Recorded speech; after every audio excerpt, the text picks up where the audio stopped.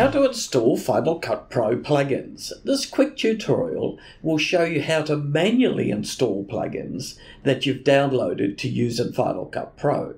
And I'll also show you at the end of the tutorial how to create a favorites folder so that you can store your frequently used plugins and have them at hand.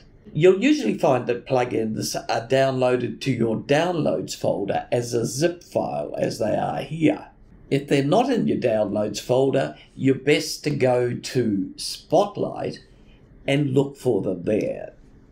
Sometimes a zip file will automatically expand, so you'll see the folder in your downloads folder. But in this case it hasn't, so we'll double click the zip file.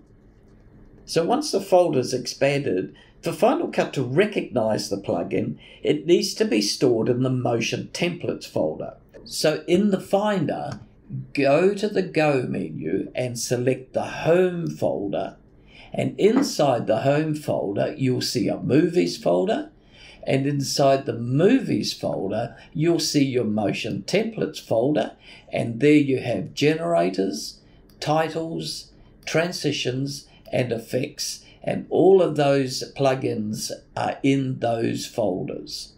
So if you don't know what type of plugin you have, then you do need to open up the folder. Now this needs to be done carefully, and what I'm going to do here is to open a new Finder window, and we'll go back to the Downloads folder and we'll look inside the Social Media plugin folder, and inside there's a black image file. If you select the file and press the space bar, you can see this is called a project.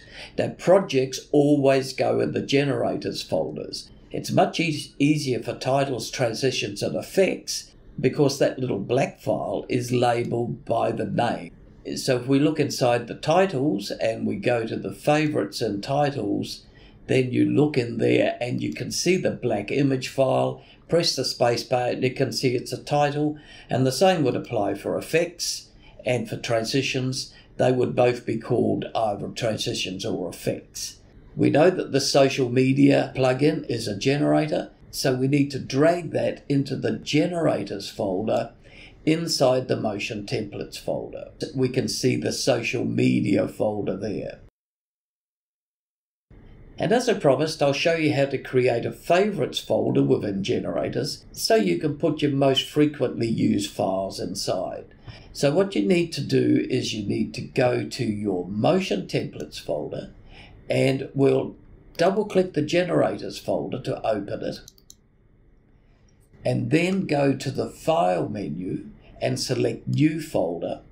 We'll call that Favorites, and since I've already got a Favorites folder, just for the exercise, I'll call this Fave 2, and we'll drag the Social Media plugin into Fave 2.